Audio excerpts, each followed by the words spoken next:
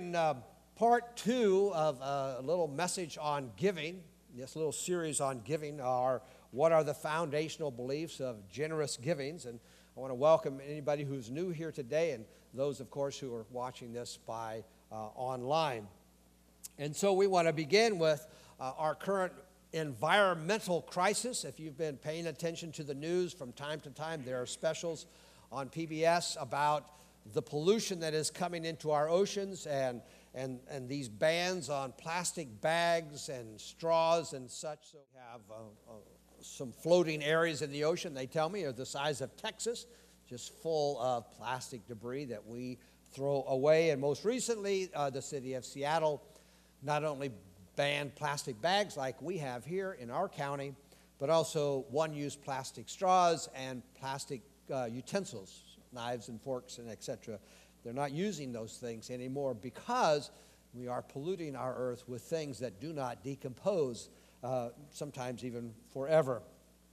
And all of that is because we are in a consumer culture, right? I'm looking at what the marketing nerds say. You are consumers. I'm a consumer. You're a consumer. We buy things, we consume things, and we buy them again.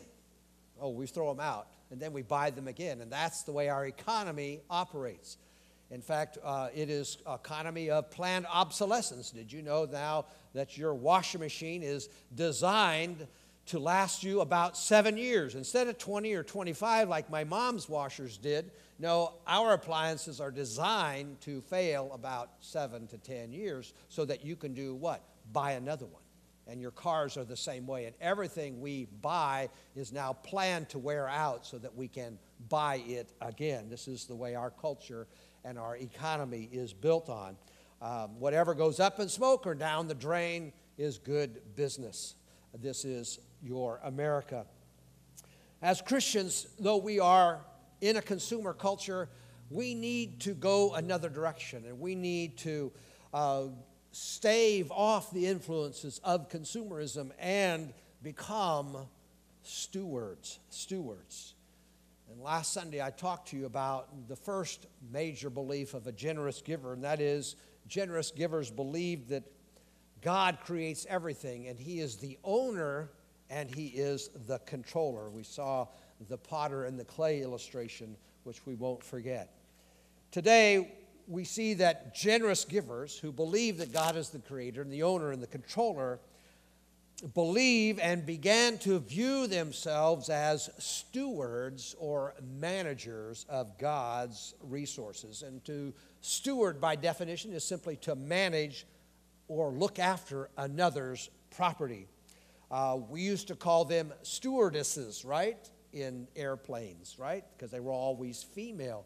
But they are flight attendants. They are stewards nonetheless. Anyone who serves the public food on a train or a plane or a ship are stewards in that they oversee the care of the public.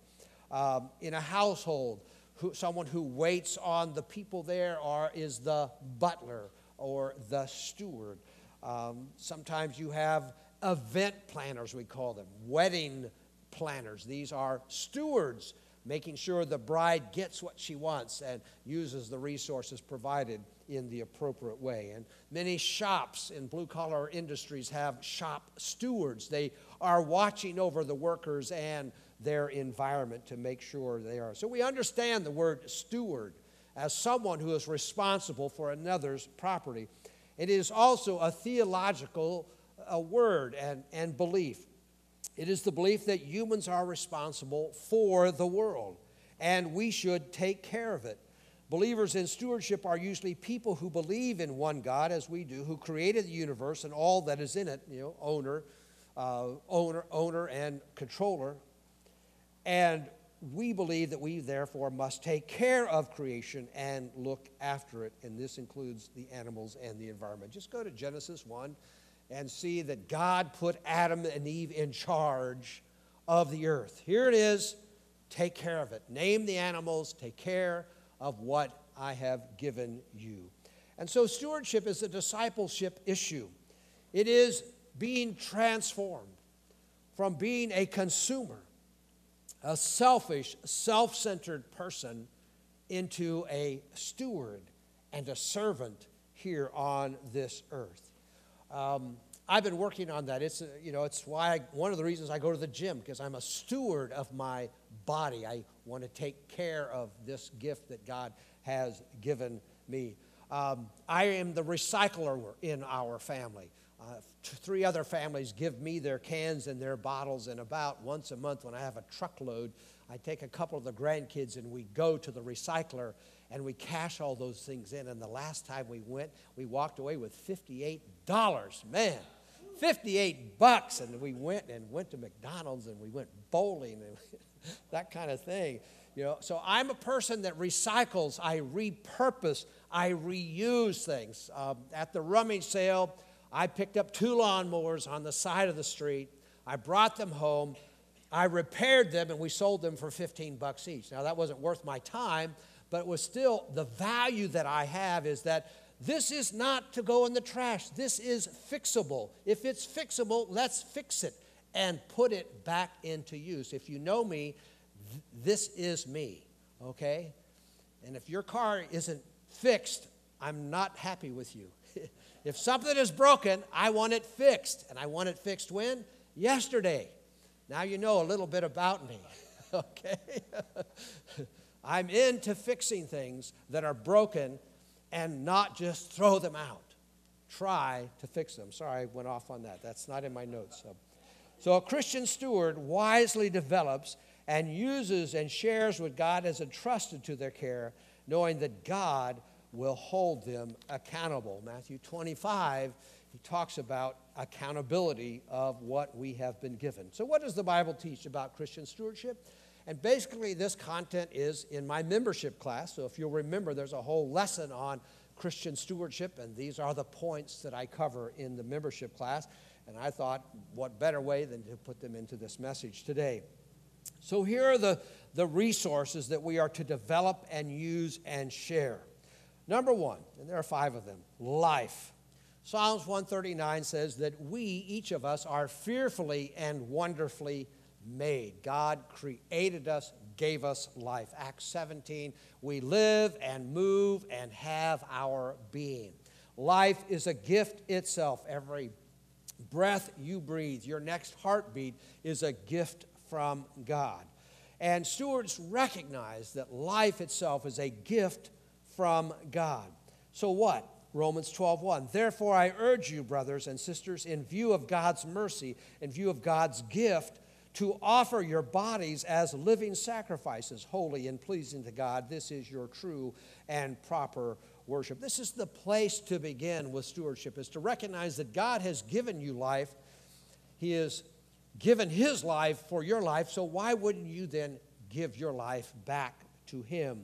To offer yourselves fully to God in our life. This is a call to surrender not just your physical body to the Lord, but your whole being, body, mind, and soul. So how could you live this out?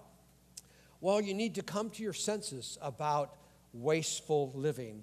This was the story of the prodigal son in Luke 15. You know, there was a younger man, 2 brothers. The younger of them came to his father, I want my inheritance now before you're dead, Dad. And that's not okay today, and it wasn't okay then. But he did it. And he went off, and it says he squandered his wealth in wild living, and he spent everything, and he began to be in need. You know the story. He's there in the pig pen, and he wants to eat the pig food. And it says that he came to his senses. He came to his senses. And he looks on the past and says, you know what? I've been living like a pig. I've been selfish, and I've spent everything, but I will go back to my father. This point of coming to your senses, is you realize that you've been living a self-centered and selfish life, a consumer existence, and you say, you know what? That's got to stop.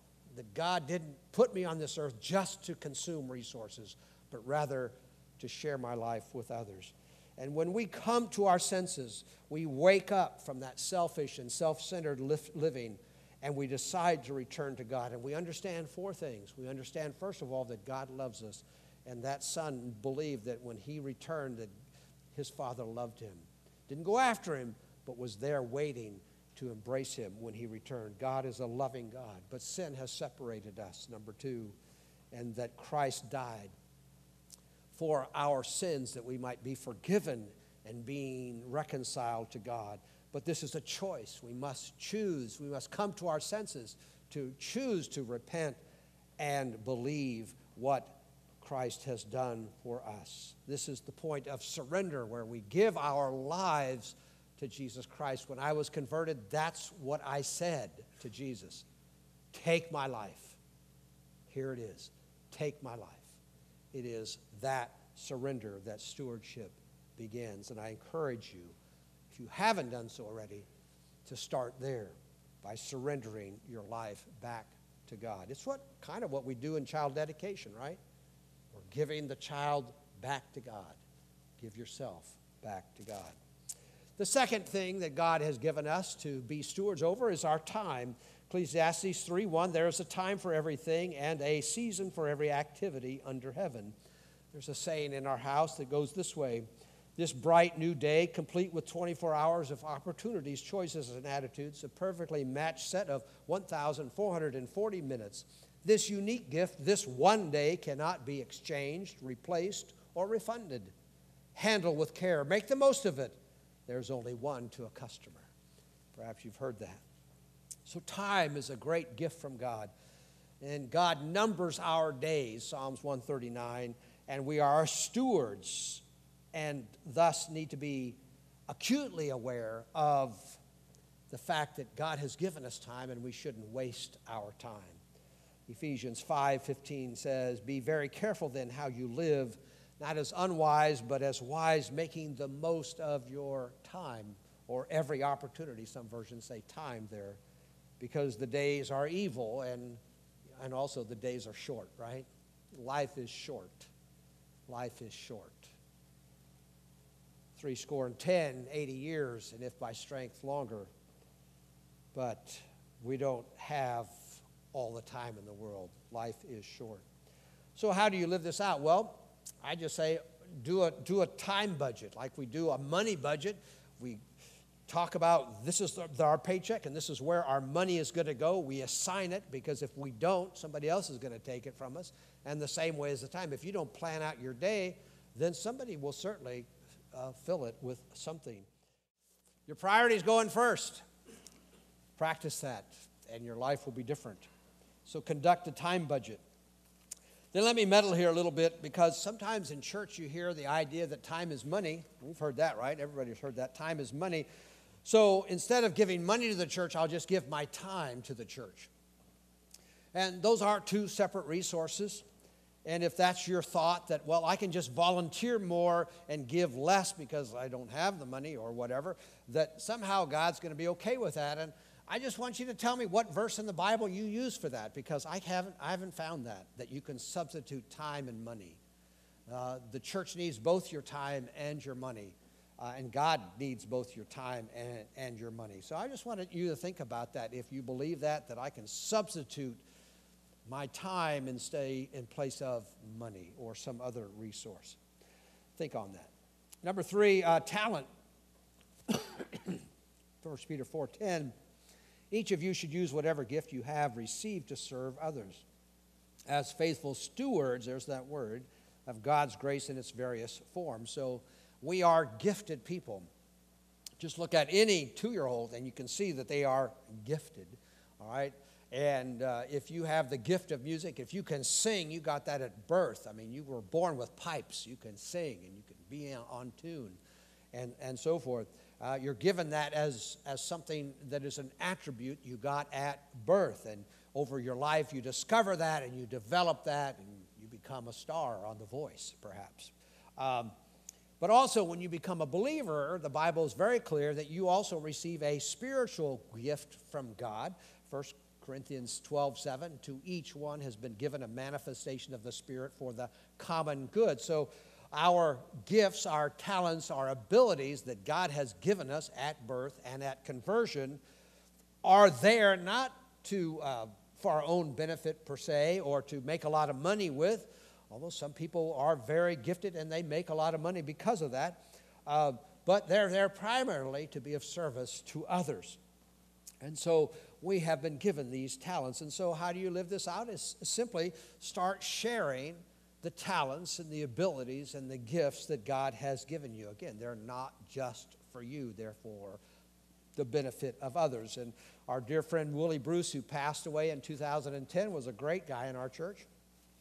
He was very talented when it came to woodworking, made toys and all kinds of things, and metalwork, and he had this huge shop. And he was in heaven when other people were there in his shop, and he could show them how to use these tools, and he could help them construct stuff. And he always told me, he says, I'm always working on the 10 people I need to pass my talents on to. You know, and that list never gets done. And I kind of learned that from him, is pass what you know on to others. And that's part of the reason that I have volunteered this past year, and I plan, I think, to do it again next year, is to go over to the band at 5th grade on the elementary school and teach these boys, mostly boys, how to play the trumpet, and which I did and can. And the 5th grade is about my level anyway, so. But I can teach them how to play that instrument, and that's something I know I can pass on and encourage them in their 5th grade journey into music. And so live this out by sharing what you know on to others. And then treasure. Malachi 3:10 says, bring the whole tithe into the storehouse, that there may be food in my house. Tithe, 10% was the Old Testament standard, and the temple treasury was the only place to give it. In the New Testament, Jesus did not abolish tithing. He actually commended it. He didn't really talk about it. What Jesus did in the moment where he saw a widow in the court of women, and there were 13 receptacles. Can you imagine? Not just one offering plate, but 13. You know, one for the building fund, one for this fund, one for that fund. They had 13 receptacles to take people's money in the Jewish temple there. And here's a little widow, and she puts in 2 coins worth a half of a cent. And Jesus points it out and says, disciples, that little lady right there put in more than all the rest of the people putting in, because they put in out of their surplus. She's putting out of her need. This is what she was going to pay her rent with. And so Jesus tells us that God is more concerned with your attitude than the amount that you give. That it is a spiritual issue, how you think about giving and how you feel about giving. Paul reiterates that in 2 Corinthians 9. Each of you should give what you have decided in your heart to give, attitude, not reluctantly or under compulsion, because God loves a, what? Cheerful giver. Hilarious, free kind of person. And so this is where you need to start when you come to give, is what percentage of your income can you give cheerfully? That's where to start. Work your way up to 10% and more as God prospers you and as God increases your income. Again, attitude is more important than amount. 10% is the standard to reach and to exceed. Offering, in my understanding, we talk about tithes and offering. They are not synonymous. Tithe means 10%. Offering is that which is above and beyond the 10% for special needs. Often we will ask you to give an above and beyond gift. So we don't want you to take from your tithe and give to that. No, we want you to add to it for a special purpose. And that is what we call an offering. So how do you live this out? Interesting statistics that I found from a Lifeway survey, and they are a reliable company, Lifeway Research. What churchgoers and pastors really believe about tithes. May 10th, 2018, can't get any closer than that. 1,000 churchgoers, 1,000 pastors said that 17% give more than 10%, 37% give 10%, 20% give less than 10%, 17% try to give when they can, 8% say it's really hard for me to give, and 2% honestly say I don't give. When I come to church, I don't give. So that's the range of surveys on those 2,000 people. But the other thing that's happening in our church and in this world is there's some question about whether your tithe should go all the way to the church and or to other places. And so this same survey said that 98% said that my tithe, my 10%, should go to my local church. But 48% said, no, it can also go to a Christian ministry, like Billy Graham, Young Life, World Vision, and so forth. There's tons of Christian ministry out there that are sending you literature and me literature asking for money, right? 34% say I can use some of my tithes to help an individual in need. Say I want to give $20 to that guy that homeless guy on the corner. Oh, I can count that as my tithe. Or maybe I sponsor a child and say, well, I can divert some of my tithe to that and not to my church. And then some, 18%, even say I can divide my tithe and give some of it to a secular charity. So like United Way and Red Cross, I can include that as my tithe. The truth is, folks, I can quote Malachi 3:10 that says, bring the whole tithe into the storehouse until I am blue in the face, and I know you will do what you will with your money. Because there are people out there who can ask for money better than I can. And you fall for it. And that's the way they are. These other organizations are very slick in how they ask for money. And they'll pull on every heartstring that you've got until they get into your wallet. And I'm not saying they're bad. I'm just saying Malachi 3:10 says, bring the tithe to the local storehouse. And that's where my tithe goes. It comes here. I give very little outside of this church. Most of it is here. All of it. My tithe comes here. So I just challenge you thinking about that in this day and age where the typical Christian gives up to 6 other places besides his church, her church. The last one, testimony. Matthew 10. He says to his disciples, Jesus says, go proclaim this message.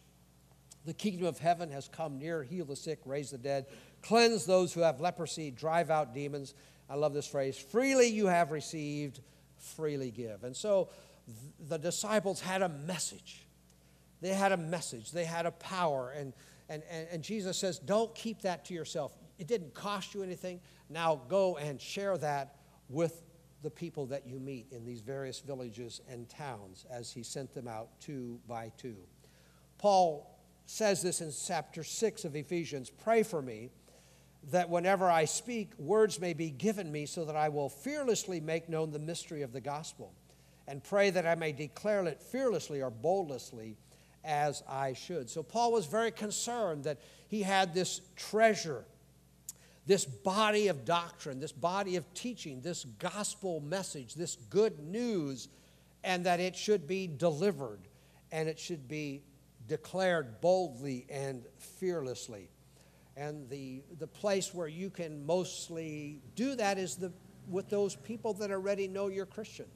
And that is your oikos, those 8 to 15 people who already know you're a person of faith. Those are the people most likely going to listen to what you have to say about your faith. But if you're going to live this out, you have to be clear about what the message is. And I know that's what happens in churches. I don't know what to say. Well, it's not going to happen by osmosis. You can put your Bible under your pillow all you want, but it ain't going to get there. You have to learn some things, and you just basically need to memorize the bridge illustration. You've heard it. I've said it here. In fact, in one of my leadership courses, I actually said, you cannot graduate from this class until you get up in front of this class and tell us the bridge illustration. And it needs to be point by point as it's supposed to be. So, and if you don't know it, don't feel bad. Come to me. I'll teach you. I've got videos on it. It is the best way I have found to lead another person to Christ is simply by drawing stick figures. You can do that, right? And this bridge.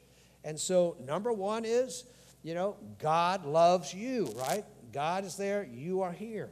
That's the point, first point. Second point is sin separates us. Isaiah 59:2 is your sins have separated you from your God, and the payment of sin is death. And that is our predicament. We are separated from God. And we try to bridge that gap. None of us ever exceeds. Like none of us ever succeeds to swim to Hawaii. We'll all jump in, and you'll make it farther than I do, but none of us will make it. So all of our attempts to get to God fall short. And so God says, okay, let me provide a person to help you. And Christ came, God incarnate came, died on the cross, paid the death penalty for our sins, made the bridge so we can be connected, reconciled to God. But it is our choice to cross that bridge. Nobody crosses automatically. It must be a choice that you make. And so those are the 4 spiritual laws, and it's very easily done if you simply draw those 4 pictures and explain it to somebody. And then at the end of that, you ask them, are you ready to cross? And how do I do that? Well, you do it in a prayer. You ask God, you ask Jesus to forgive you of your sins. That's number 1. And the most one that we don't want to forget is then you ask God, you do commit your life to following him. You ask him to lead your life. You ask him to get in the driver's seat and take control of your life. That's the lordship issue. And we must move there as well and begin to live the life under the reign and rule of God. Now, someone who is really good at that is Miss Chris at our school next door, because she talked to me recently about how she needs to obey the promptings of the Holy Spirit. And we both agreed that there will be opportunities, and they're never convenient. How is it that I'm always busy when someone is available and open to hearing about the gospel? So 2 weeks ago, she tells me there's a Wonderland mom who comes.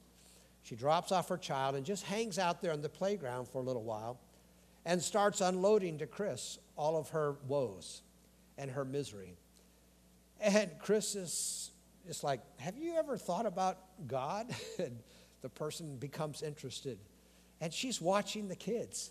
She's on the clock. And here's a woman open to talking about God. So what does Miss Chris do? She calls another teacher, says, here, watch the kids while I take this woman into the room and lead her to Christ.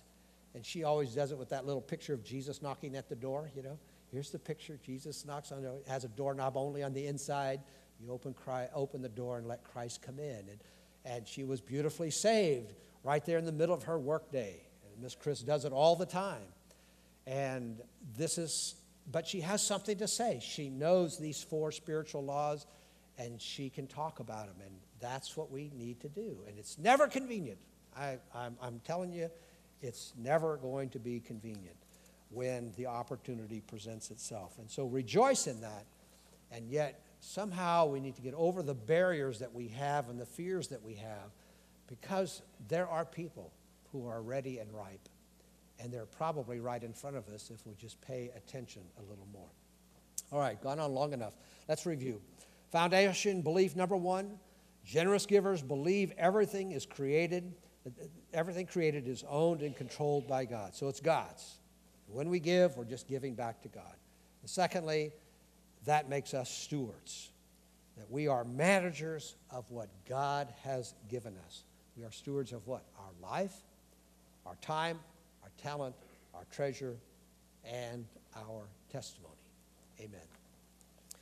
Thank you, Lord, that we can think about these things today and be challenged in our own stewardship of all of these things. And I know it's a difficult thing. These are major things to take care of.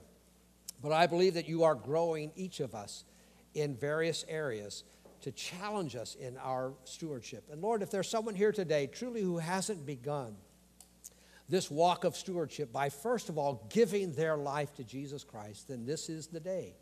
This is the day not to delay, but to surrender to Jesus Christ, to confess your sins and invite Christ to come in and to begin his transforming process, and to say farewell to the life of selfishness and self-centeredness and consumerism, and say yes to a life of service and joy and generosity.